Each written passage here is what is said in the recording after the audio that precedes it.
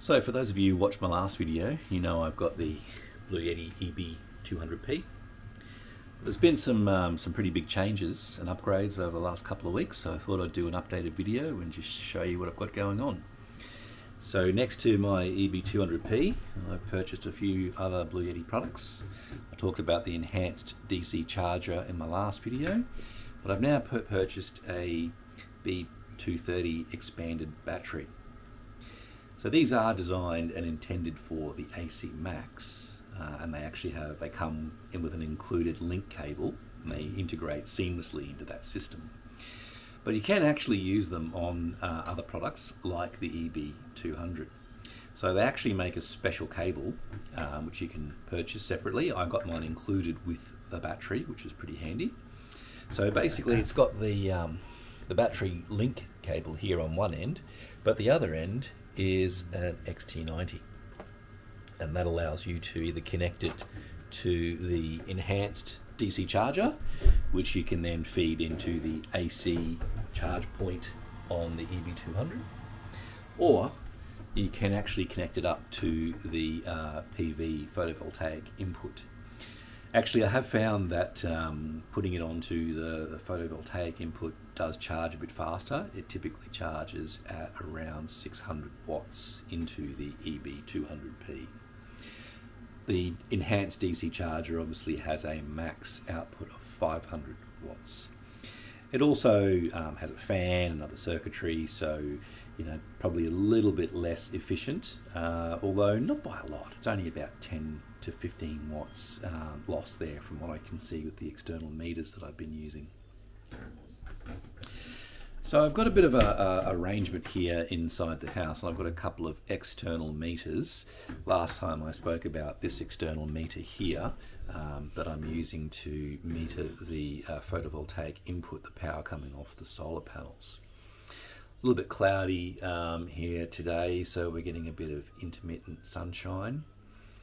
I've had a bit of an upgrade to the solar panels as well, so I will take you downstairs later on and show you the new panels.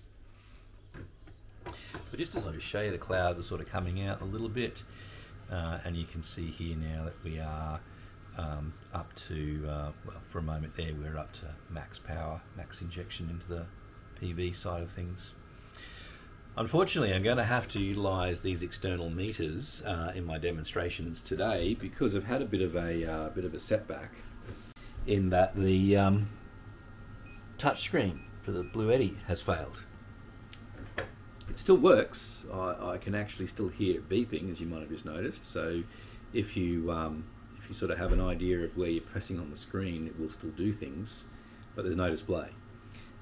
So I've been in contact with Blue Yeti, and I've sent them a video of the issue, and I'm just waiting to hear back from them now about returning this unit. Bit disappointing, but anyway, it's under warranty, and I'm sure Blue Yeti will look after me there. And in the interim, it does still function at least. So yeah, it doesn't just means I can't see what's going on. And there you go, you can see 900 watts. So that's not too bad for 8:45 in the morning. Box, and I'll create a video, a guide on how I've done that. So this secondary meter that I've got here, I can use it in two ways. Basically, it's metering whatever comes off these two sources at this point. All right. So at the moment, it's metering what's coming in off the secondary array. And so I can see the power, and I can see the accumulated energy over time. At night, when I want to switch to using the EB230, I actually at the moment have to physically disconnect that and plug in the battery source. I can then use this meter then to meter what's actually coming from the B230, so I can see how much current and what wattage, and I can also measure the collected energy, so I can sort of see the capacity that's being used overnight. Initially, I put these in just as a bit of interest. I had them, and I thought it'd be of value. But actually, since the screen on the EB200P has failed, these external meters have become absolutely critical because I can't see the charge state on the EB200P. So the only way I really know when it's fully charged is basically when I can see these meters here shut down because the EB200P has turned off its charging circuits. So yeah, without them I'd be really flying blind. So let me take you downstairs and I'll show you what I've got happening down there with the solar panels. Okay, so here we are. So a couple of other things that I sort of just wanted to sort of take you through. Obviously this is a very manual system. If you have the AC Max, you use the standard link cable, and this came with the battery, and that contains all the comms lines and voltage lines that you'll need. So the AC Max will manage all of the charging and discharging of the EB230 for you. Basically it's set and forget. But I haven't got an AC Max, so I've had to work with what I've got. And I don't mind the manual nature of things. Obviously I like to tinker and play around. So that does mean I have to step in and basically be the, I suppose, if you will, a pseudo battery management system.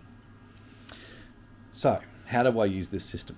Okay, so during the day, we've got good sun production as we do now.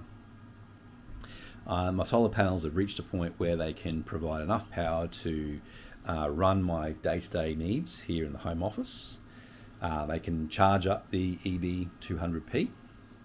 So once I sort of see that charged in the morning, and that usually happens at around 8:30 or so, and the panels are producing a decent amount, what I'll do then is I'll actually start to charge the B230. Okay, so I use the B230 at night as my primary battery. So typically in the morning I'll come in and the B230 is flat or just about to go flat. That's around 5:30 in the morning. So I'll turn that off then, shut that down, and we'll operate on the battery out of the EB200P for probably another 2 to 3 hours until the solar panels come on. Solar panels will come on both arrays and they will charge up the EB200P, and normally obviously you can check the screen. Can't do that at the moment, so I just wait to see the system sort of shut down and indicate that it's fully charged.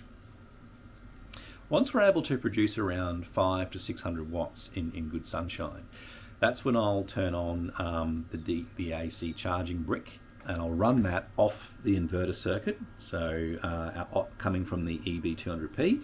That's where I've currently got it plugged in at the moment on that power board. So you can see here we're on and we're actually connected to the B230 and we are currently charging. So the reason that I wait until we're able to produce 500-600 watts odd is that I don't want to just move power around, right? I don't want to be just moving what's in the battery on this side into this battery here, because you're not really gaining anything. All you're doing is just moving energy from one battery to another, and obviously you're going to lose a little bit of energy in that transfer. So I want to make sure that I'm not drawing down on the battery as such to run that power brick. Now my home office here, when everything's on, all my screens, all my computers for work, I'm usually pulling about 350 watts. So if I then add the power brick to that, you know, we can take that up to say 750 to 800 watts.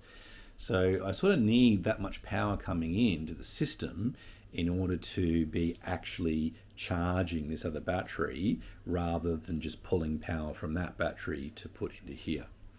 So it is a little bit of a balancing act. I mean, I'm not too, you know, worried about it. Like at the moment, the power's dropped a little bit to 230, so I'm not going to stop it. As long as overall we're in the positive, we're in the black, and we're not in the red, then it's not too bad. I do actually also have a little bit of power coming in off the secondary array in the morning.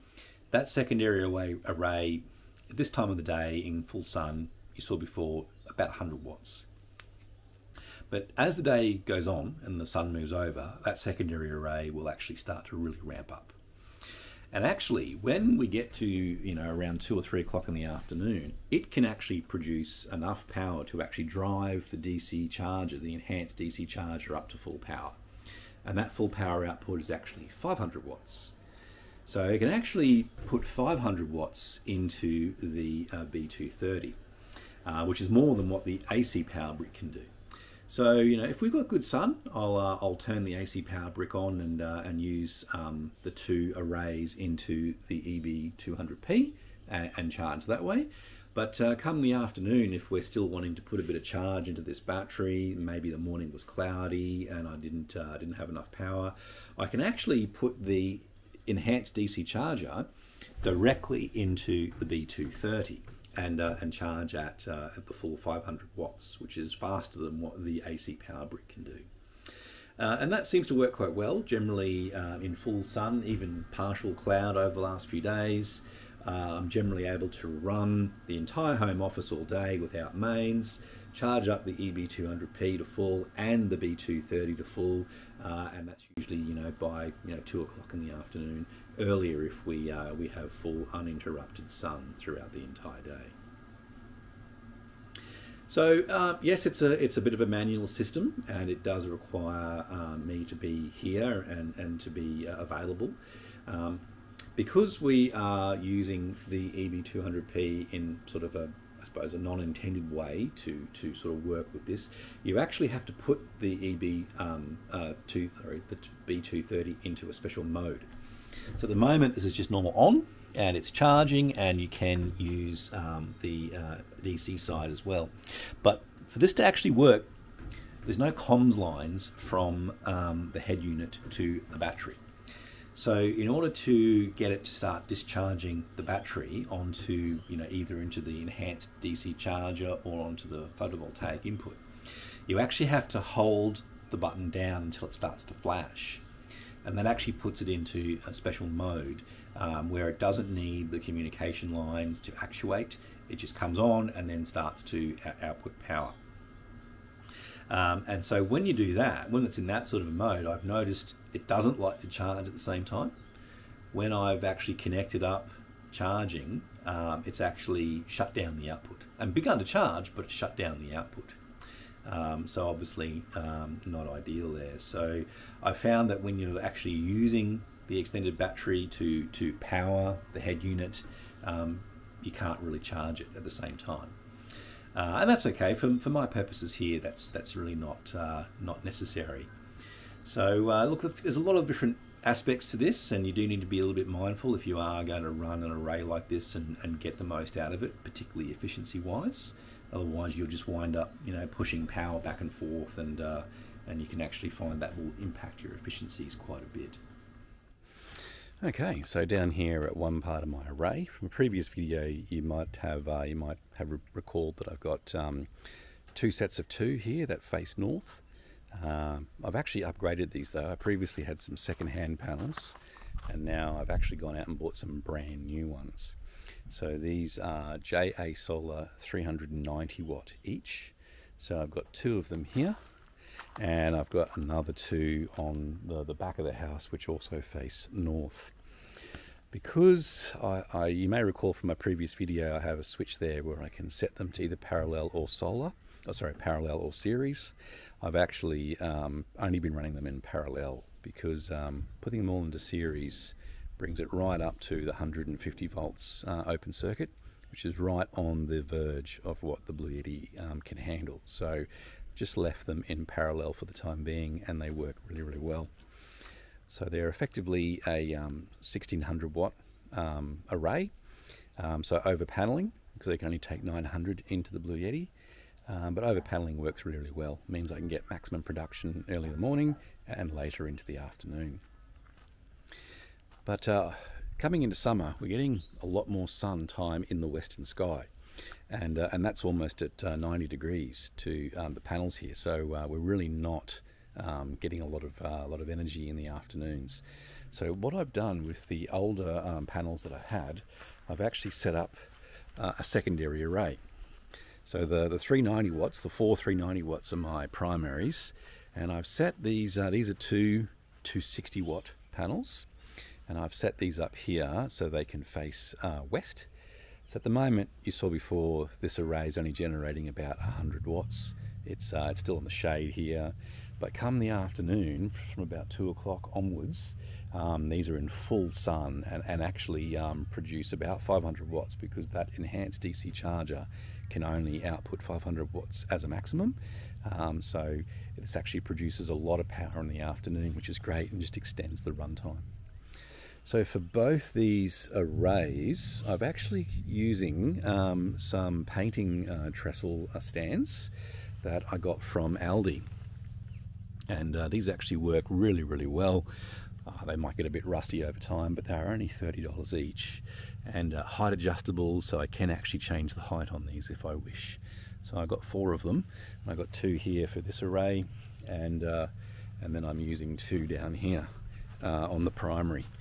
And that just keeps them off the fence. And actually, it was sort of perfect. The bar here is just right to sort of go in here and lock in. I haven't actually screwed them on yet because it's pretty firm, you know. So not a bad system. All right, I'll take you into the house and show you a few other things. All right, so this is the other panels. So these are the other 390 watts that I've got here. So these 2 are in parallel with the other 2 that you saw facing north.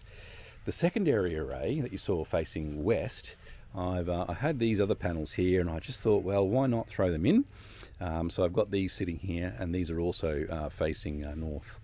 So the secondary array is a bit of a mixed bag. It's got 500 watts facing north and 500 watts facing west. But I've actually got them wired up in parallels, so the arrays can work independently. So during the day, when these are producing more power, they can do so independently. And then in the afternoon, when the western facing ones come into their own, they can also generate their own power. So I'll take you inside and just show you how I've got things set up. So this is the isolator for the secondary array. So I've actually got the 2 panels coming into here. So you can see this is the one from the western side, and this is the one from the northern side. And I'm actually just got them paralleled up into the isolator here. So it's got 4 ports at the bottom, and then I've got the 2 outputs, and actually inside there are a couple of bridging sort of brackets that come, U-links that actually come with the isolator. And so the parallel is done internally to the array. I had thought about whether or not I would do that separately, and I've actually got a battery isolator which I'm thinking about putting over here. I'll show it to you.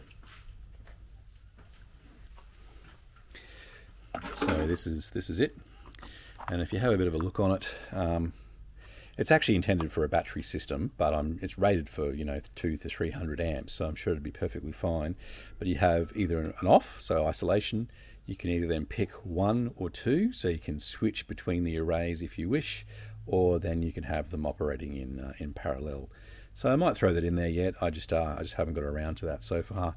At the moment, just sort of configured things and just seeing how it's all coming together.